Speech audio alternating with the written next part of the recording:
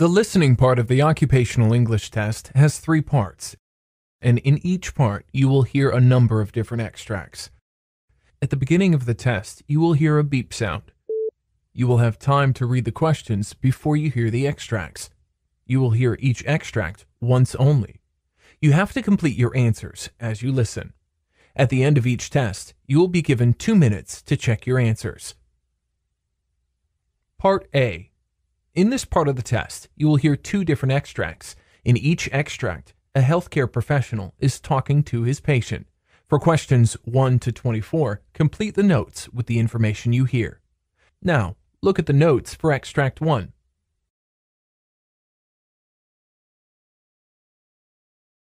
Extract 1. Questions 1 to 12. You hear a physician talking to a new patient called Mrs. Delilah. For questions 1 to 12, complete the following notes with a word or short phrase.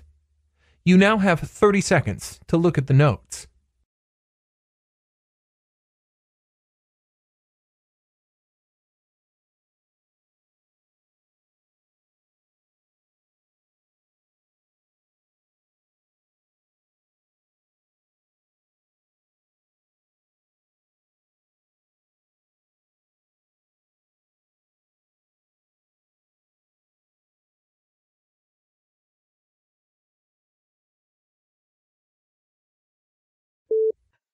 Good morning, doctor.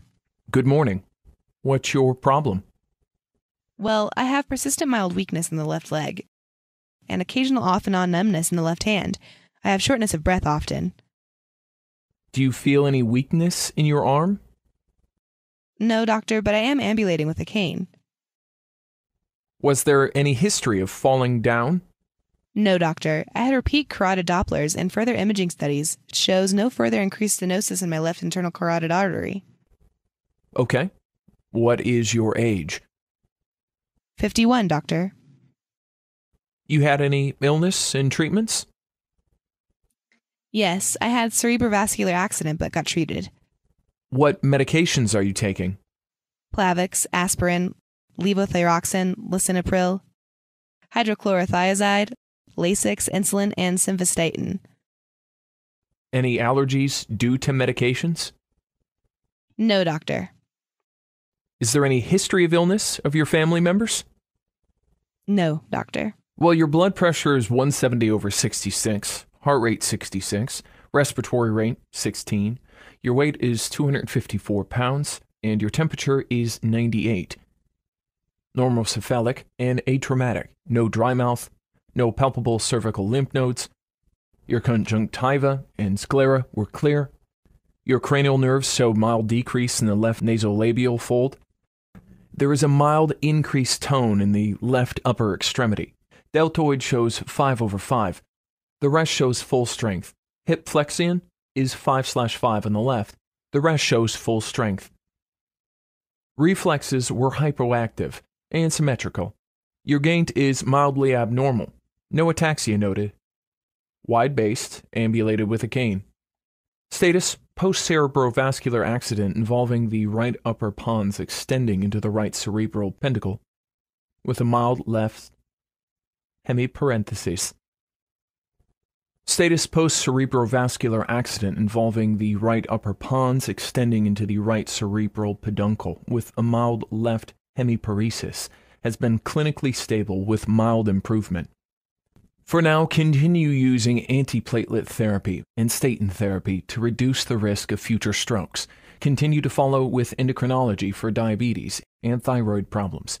You must strictly control your blood sugar level, optimizing cholesterol and blood pressure control, regular exercise, and healthy diet. I am planning for surgical intervention for the internal carotid artery.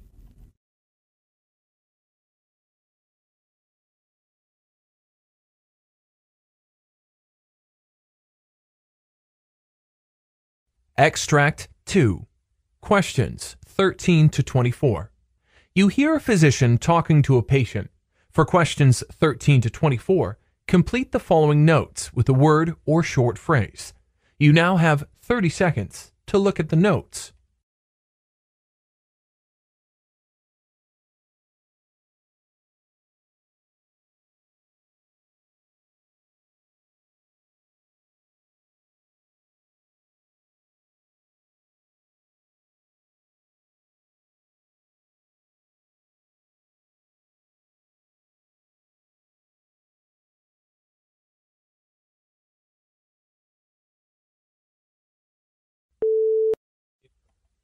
Hello, doctor. Good morning. Good morning. Please be seated. What's your problem? Well, I have been facing this problem with respect to tonsils for many years. I have throat pain. Do you feel any difficulty in swallowing? No, doctor, but I have got this habit of snoring loudly. Do you get sleep apnea episodes? No, doctor. Often, I am a mouth breather, especially at night times, doctor. What's your age? 17. I had 3 bouts of tonsillitis this year. On an average, I get about 4 bouts of tonsillitis per year. Okay. Have you had any illness, treatments, or surgeries earlier? Yes, I had a cholecystectomy. What medicines are you taking now? Nothing, doctor. Is there any family history of illness? Well, my sister has ear infection. Rest of my family members have history of cancer, diabetes, heart disease, and hypertension. Well, your physical examination results show your pulse is 80 and regular. Temperature is 98.4. Weight is 184 pounds. Your tongue, lip, floor of mouth are noted to be normal. Oropharynx does reveal very large tonsils measuring 3 plus or 4 plus. They were exophytic. Mere examination of the larynx reveals some mild edema of the larynx. You have enlarged tonsils. You have developed chronic angiotonsillitis with angiotonsillar hypertrophy, upper respiratory tract infection with mild acute laryngitis. You have obesity issue. I would recommend that you go for angiotonsillectomy. The risk may include bleeding, infection, scarring, regrowth of the angiotonsillar tissue. There may be need for further surgery, persistent sore throat, voice changes, etc.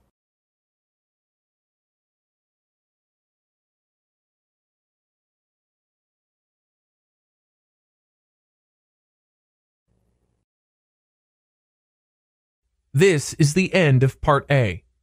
Now, look at Part B.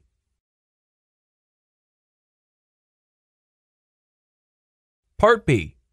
In this part of the test, you will hear 6 different extracts. In each extract, you'll hear people talking in a different healthcare environment. For questions 25 to 30, choose the answer A, B, or C, which fits best according to what you hear. You will have time to read each question before you listen. Complete the answers as you listen to the audio. Now, look at the question 25. You hear a discussion between a doctor and nurse about different types of blood tests for leukemia. Now, read the question.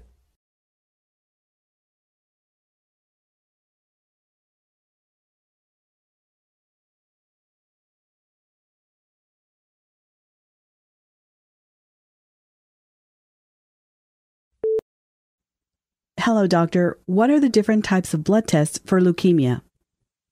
Well, blood tests such as complete blood count can detect leukemia. A complete blood count determines the number of red blood cells, white blood cells, and platelets. Cytogenetics analysis is a blood test in which a sample of blood is examined to check for changes in the chromosomes of the lymphocytes.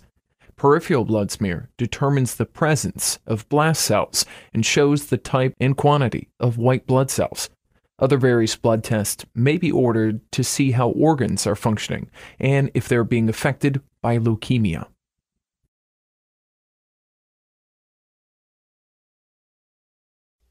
Question 26. You hear a discussion about different types of melanoma. Now, read the question.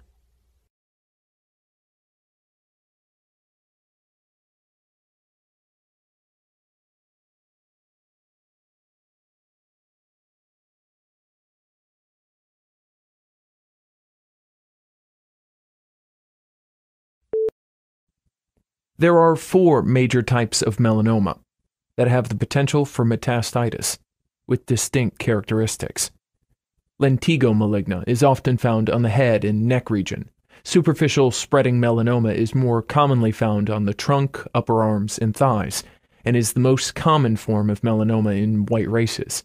Acrolatiginous melanoma is more commonly found on the hands, feet, and nail beds, which is similar to latigo maligna and superficial spreading, in which it has a relatively long, flat phase before it penetrates into the deeper levels of the skin. Nodular melanoma can occur on any skin surface, but is found more commonly on the trunk, upper arms, and thighs.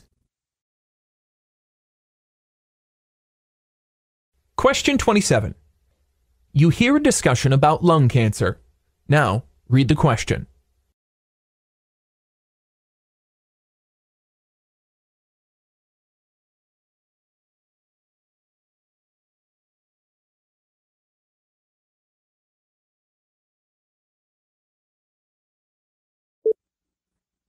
Hello, doctor. What are the different types of lung cancer? Squamous cell carcinoma, or epidermic carcinoma, usually starts in the bronchial tubes in the center of the lungs and can cause symptoms early on, especially hematypus. Large cell carcinoma often occurs in the outer regions of the lungs and tends to grow rapidly. Mesothelioma actually begins in the mesothelium, a membrane that surrounds the lungs. Small cell lung cancer usually grows in the central areas of the lungs, and most people have few symptoms until just before they are diagnosed. Lung carcinoid tumors are made up of cells called neuroendocrine cells.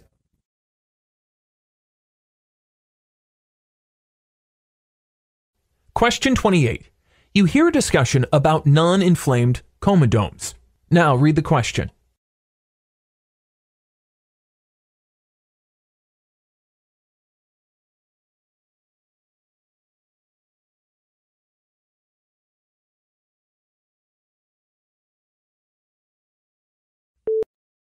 Hello, doctor. Can you please explain to me what are non-inflamed comedones? With non-inflamed comedones, there will not be redness or swelling of the lesion. However, non-inflamed comedones may turn into a pimple when bacteria invade. Open comedones, or blackheads, is an accumulation of dead skin cells and sebaceous matter within the follicle.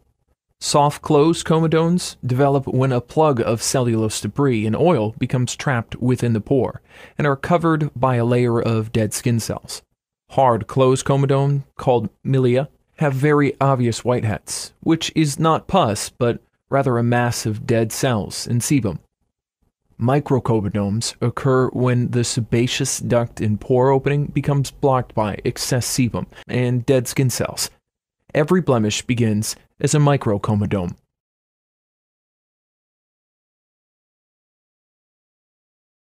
Question 29. You hear a question about acnes.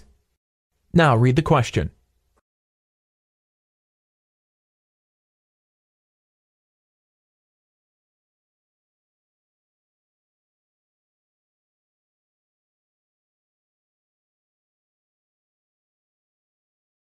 Hello, doctor. Could you explain to me what are acnes? Well, there are different types of acne which are not just classified by its severity. Acne vulgaris can appear on the face, back, shoulders, and buttocks. If you break out, most likely it is the acne vulgaris comedomal acne. Appears as bumpiness, blackheads, which can occur anywhere on the face or body that can range from very mild to quite severe. Cystic acne is the most severe form of acne, which can occur anywhere on the face or body. Acne cysts occur deeper in the skin than the typical pimple, take weeks to heal, and can cause a lot of damage to the skin. Because they are so deep, topical acne treatments are not very effective. Instead, oral medications, like Accutane, are the best option. Nodule acne is another severe type of acne vulgaris. Acne rosacea is a type of acne that affects adults above 30 and occurs only on the face. Acne machantia is caused when there is excess heat, pressure, or friction on the skin. This type of acne is most common on the body, but can also occur on the face. Acne cosmetica is caused by products like creams, makeups, and moisturizers, and even certain hair care products cause this type of facial acne. People with excoriated acne chronically and excessively pick at pimples to the point of causing wounds.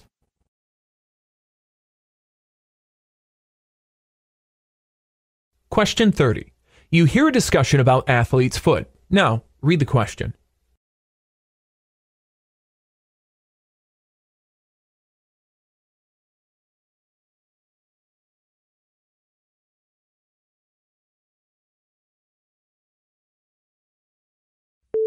Hello, doctor. What are the different types of athlete's foot? Athlete's foot is divided into three categories: chronic interdigital athlete's foot, chronic scaly athlete's foot, and acute vestibular athlete's foot. Chronic interdigital athlete's foot is characterized by scaling, maceration, and fissures, most commonly in the webbed spaces between the fourth and fifth toes. With this type of athlete's foot, itching is typically most intense when the socks and shoes are removed. Acute vesicular athlete's foot is the least common type of athlete's foot, caused by trichophyton mentagrophytes, that is characterized by the sudden onset of painful blisters on the sole or top of the foot. This type of athlete's foot is also caused by jungle rot, a historically disabling problem for servicemen fighting in warm, humid conditions. Chronic scaly athlete's foot is caused by trichophyton rubrum. This dermatophyte causes dry, scaly skin on the sole of the foot. The hands may also be infected, although the usual pattern of infection is 2 feet and 1 hand, or 1 foot and 2 hands, and these are most commonly seen in patients with eczema or asthma.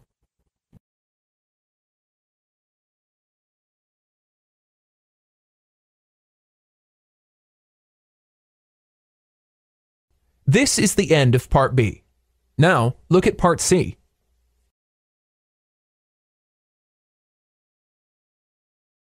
Part C. In this part of the test, you'll hear 2 different extracts. In each extract, you'll hear health professionals talking about specific aspects of their work. For questions 31 to 42, choose the answer, A, B, or C, which best fits according to what you hear. Complete the answers as you listen to the audio. Now, look at Extract 1. Extract 1, for questions 31 to 36. You hear the lecture given by a physician on the standard method of diagnosing attention deficit hyperactivity disorder. You have 90 seconds to read questions 31 to 36.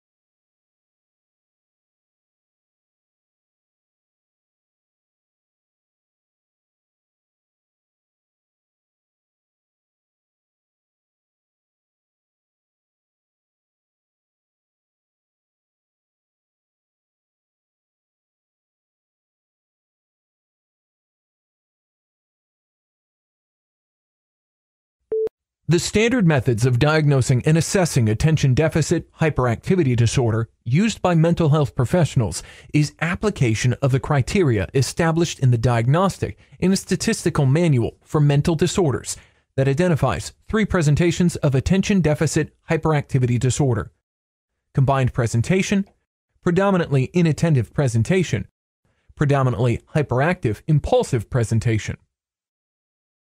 Functional neuroimaging, such as SPECT scanning, is considered an effective tool for researchers.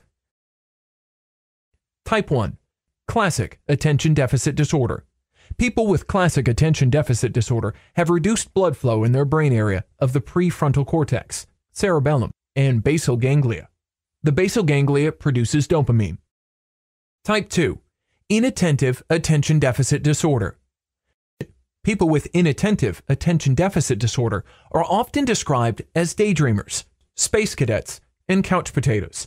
This type is more common in girls than boys and is often diagnosed later in life because people with type 2 inattentive attention disorder don't have behavioral problems. People with this disorder have reduced activity in the prefrontal cortex as well as low levels of dopamine. Type 3. Over-focused attention deficit disorder. People with over-focused attention deficit disorder have a deficiency of dopamine and serotonin. The aim of treatment is to increase both these neurotransmitters, the nervous system's chemical messengers. Type 4. Temporal lobe attention deficit disorder. People with this type might see or hear things that are not there, and learning and memory problems may be present. The patients will have irregularities in their temporal lobes and less activity in the prefrontal cortex part of the brain.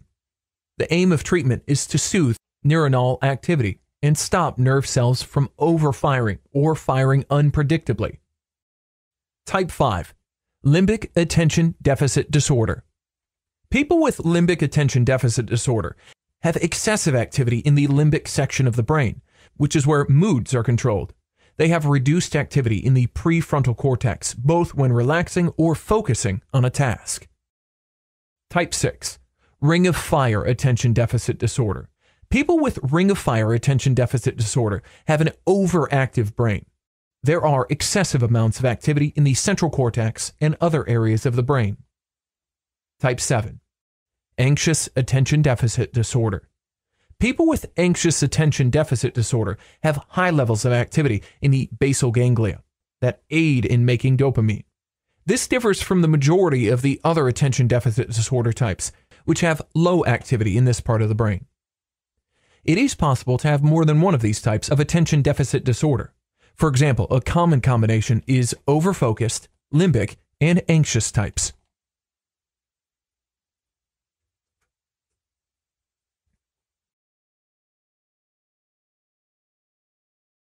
Now look at extract 2. Questions 37 to 42. You hear the monologue of a physician giving a lecture on scleroderma. You have 90 seconds to read questions 37 to 42.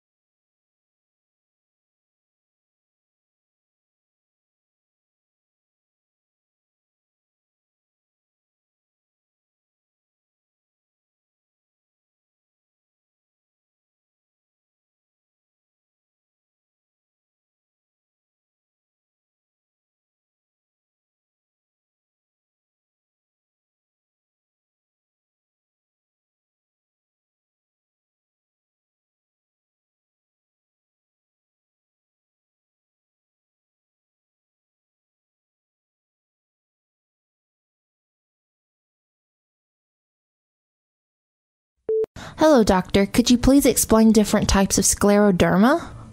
Well, scleroderma is a symptom of a complicated group of diseases by an abnormal growth of connected tissue that supports the skin and internal organs. This disease is also termed as systemic sclerosis. Scleroderma literally means hard skin, derived from the Greek words sclerosis, meaning hard, and derma, meaning skin. Scleroderma is considered both rheumatic disease, since the conditions are characterized by inflammation and pain in the muscles, fibrous tissues or joints, and a connective tissue disease. Certain types of scleroderma have a limited abnormal process that primarily makes the skin hard and tight. Other types are more complicated, affecting the internal organs such as the lungs, heart, and kidneys, and the blood vessels. A phrase identified as softening occurs, during which less collagen is produced. There are two main classifications of scleroderma. Localized scleroderma, that affects only certain parts of the body, that includes linear scleroderma and morphea, and systemic sclerosis, that affects the entire body. Localized scleroderma. Localized scleroderma affects the skin and related tissues, and at times the muscles below. However, internal organs are not affected. Localized scleroderma can never advance to the systemic type. Moreover, localized types can improve over time. However, the skin changes that occur during the disease can be permanent. It may be serious and disabling. Morphea. Reddish patches of skin that thickens into firm oval-shaped areas are distinctive characteristics of the morphea type. The centers of the patches appear ivory with violet borders. The patches occur on the stomach, chest, face, back, legs, and arms. Typically, these patches sweat a little and have little hair growth on it.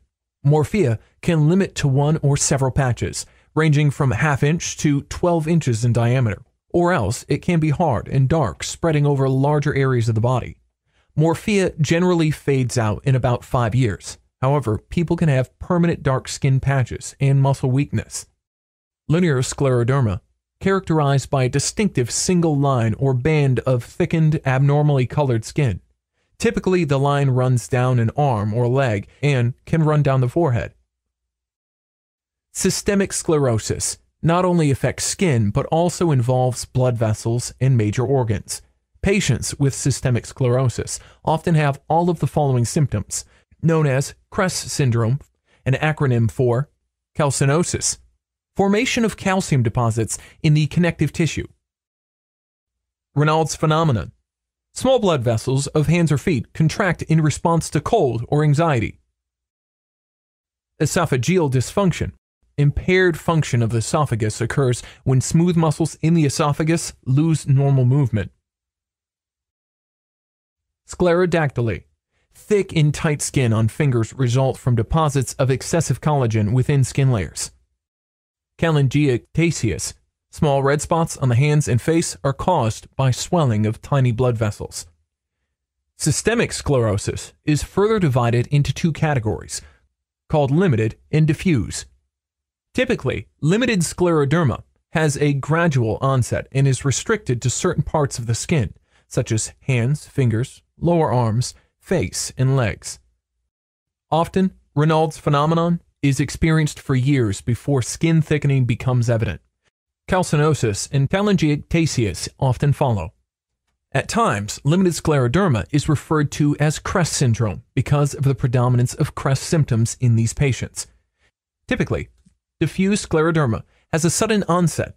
Skin thickening develops quickly and covers much of the body in a symmetric pattern. Most of the internal organs can be damaged. Skin can swell, appear shiny, and feel itchy and tight. The damage of diffuse scleroderma occurs over a period of a few years. After a period of 3 to 5 years, patients tend to stabilize, a phase when progression of the disease seems little and symptoms subside, but gradually. Skin changes begin again. A phase identified as softening occurs, during which less collagen is produced and the body rids of excess collagen by itself.